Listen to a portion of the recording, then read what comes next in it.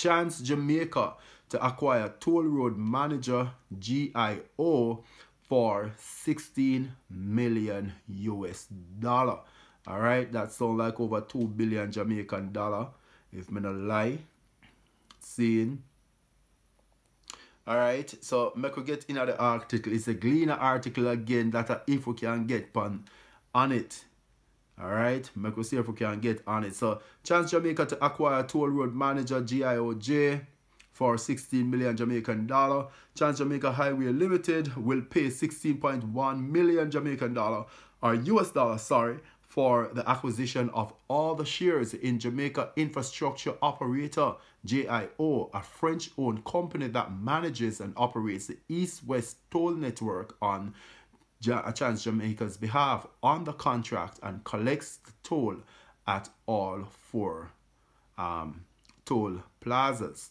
All right, so like this, we're going to talk about this a few. We have been looking at some of Chance Jam's information, so I guess we can talk about this. All right, so TJH said that acquiring GIO, to which it pays fees, should slash costs by over 50% in the first year.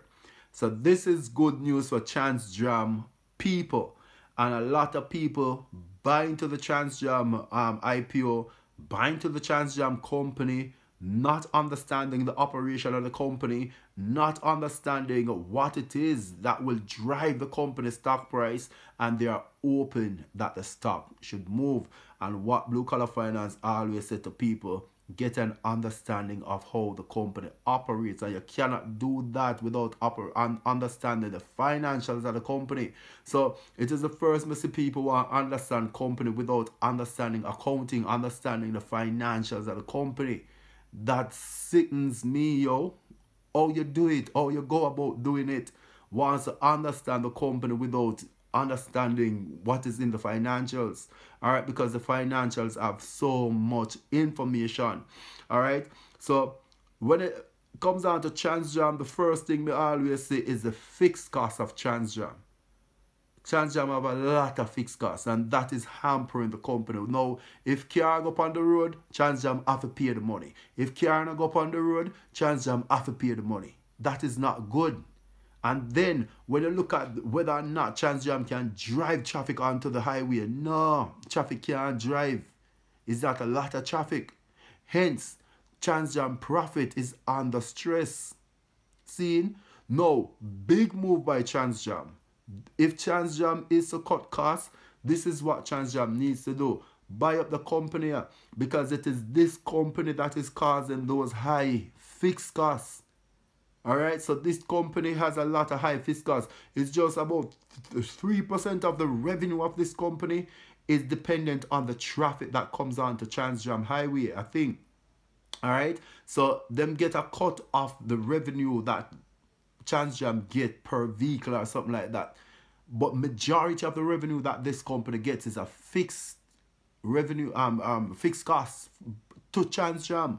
So whether or not vehicle take the road, Chance Jam have to pay some money to them people. So this is a good move. This is a check move by Chance Jam. Alright, and Chance Jam I say, yo, this I gonna cut them expense by 50%. This is money where I gonna fall right down to the bottom line. Straight down to Chance Jam bottom line. Alright, and what they're saying is that so the fixed costs will cut, and more this company now will start charging more variable costs. So I think they said the variable costs will move from 3% to now 5%. That is what you want to see. Alright, given the position that Chance Jam is in. So the reduction in cost to Chance Jam as a result of the transaction will be ongoing going forward. Alright, so in June, when the negotiations were first reported, Anderson said that Chance Jam operating costs related to the fees paid to GIO, and that 35% of every Chance Jam earned end up in GIO's pocket. So that is what you bought into without even knowing, because you don't really understand the operation. Alright, so Chance Jam revenue amounted to $47 million over 9 months to September, but its operating expenses totaled $29 million, around half of what around half of which would have been paid out to JIO, whistle down profit of $4 million. So big news to Tranjam people. This is what's supposed to move Tranjam price. So as investors, what you want to do now is to incorporate this into the model that you have to value Tranjam, so you can get the value of Tranjam. Alright, so you can know how you're buying Tranjam, what you're paying for Tranjam. So here Tranjam is saving some money, which will cause the profit to increase over time going forward. So what this means is that this is new cash flow coming into Tranjam operation, which is supposed to impact the company's costs. I mean the company's stock price. See, so you know, as the investor, need to be able to incorporate this into your valuation of Tranjam and give the company a stock price. All right, so we could move on from that. Big move by management, Tranjam management. Me think them really, I think. All right, so we see them come up with different ways to try and move the company revenue, to try deal with the company operation so as to save expenses, because them really want to create value. All right, so that's a good look by Tranjam. We could move on from that.